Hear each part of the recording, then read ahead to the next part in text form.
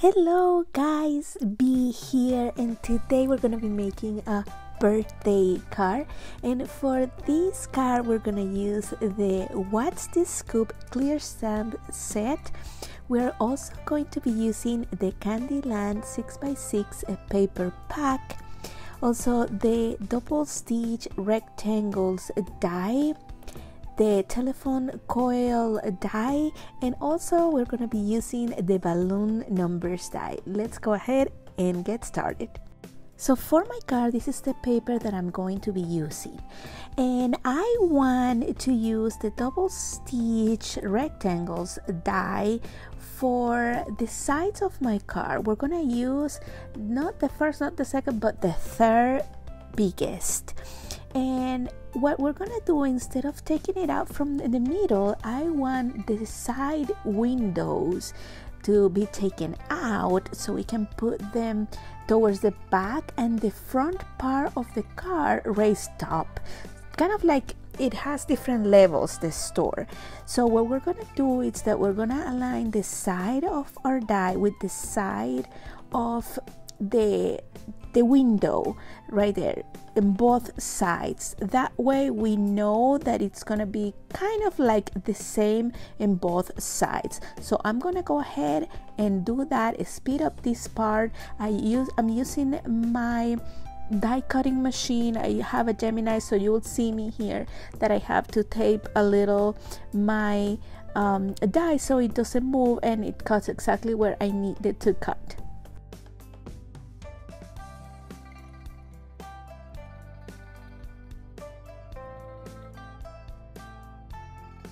I am going to repeat the same process with the left side.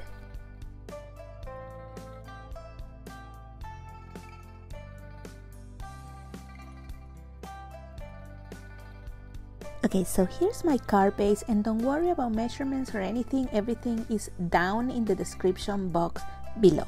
So for my card, I want to make sure that I align both sides that I just cut out well. So what I'm gonna do is position my middle part as so, and then I'm just gonna add wet glue to the sides that I cut out and make sure that they go in the right spot with that middle part right there, exactly where I want it. So then I can add some foam tape to my middle part so it's raised up.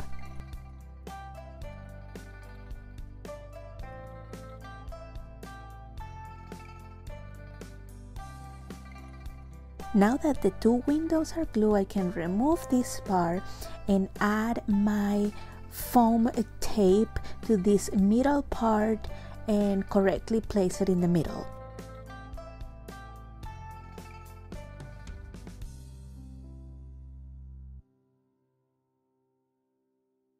And as I'm doing this part, it occurred to me that you could perfectly add some acetate here.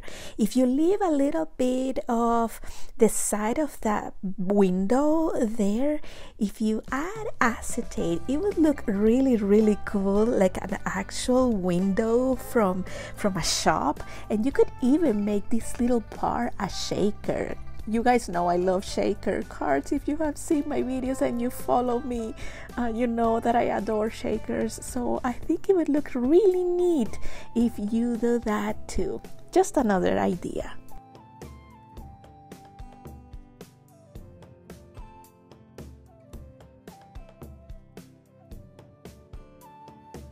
Now I can go ahead and glue down my middle part.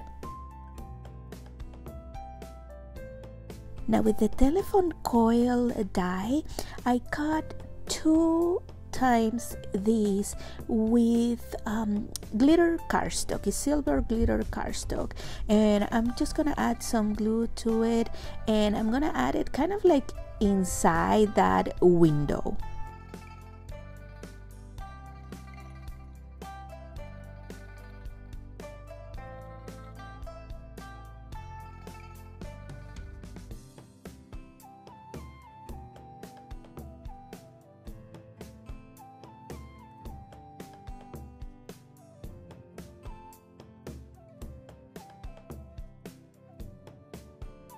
Now it's time to color our images.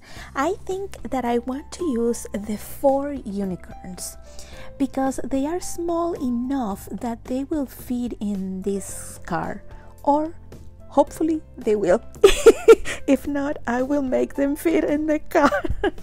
So what I'm gonna do is that with you I am going to color just one of the unicorns, because if not, the video is gonna be way too long. But just know that in the description box below, it's every single color that I use. I'm using my Copic markers, and we're gonna just color these together. Make sure that you look on the right side, the upper right side of the screen, because there it will have also the Copic marker that I'm using at the moment.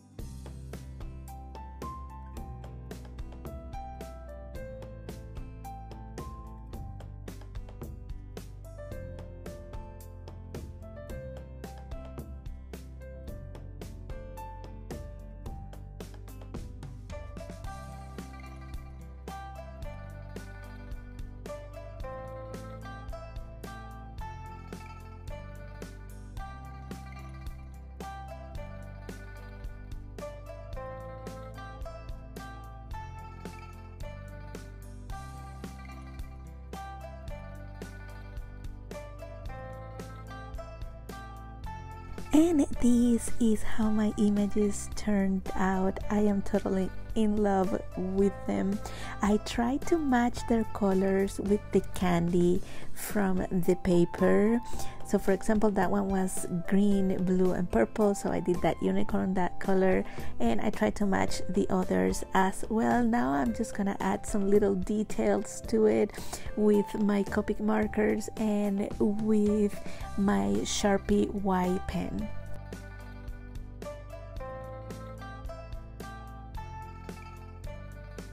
Usually for this part, when I add dots to my coloring, I usually choose a darker shade than the color that I used.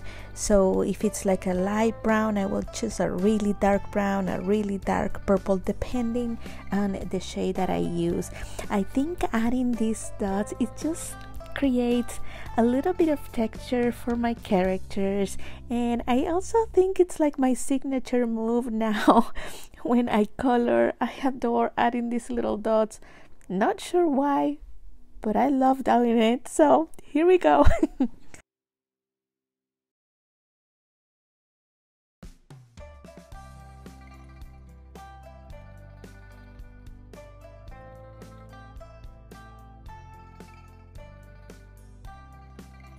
Now I'm gonna use my white Sharpie paint pen to add little dots to other areas of my images.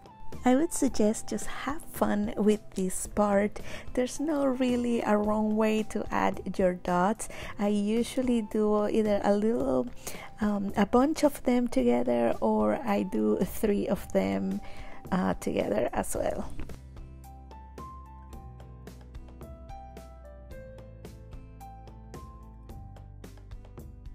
Now that my images are colored and ready to go, I have die cut with the balloon number die, the number 1 and the number 6, because I am gifting this card to my daughter. She's turning 16 soon. So all I'm doing is overlapping the numbers together. So because I was using the glitter cardstock, if I only use the glitter cardstock with the background, you're not gonna see it well. So I wanted to add a little bit extra something underneath my glitter cardstock so you could actually see it well. And to put it together, I'm just using wet glue.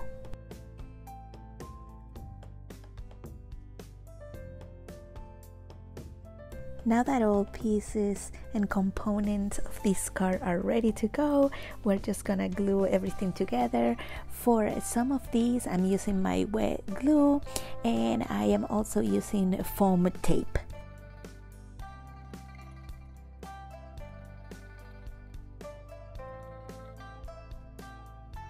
And I chose the sentiment, "You make life sweet," and for this I'm also using foam tape.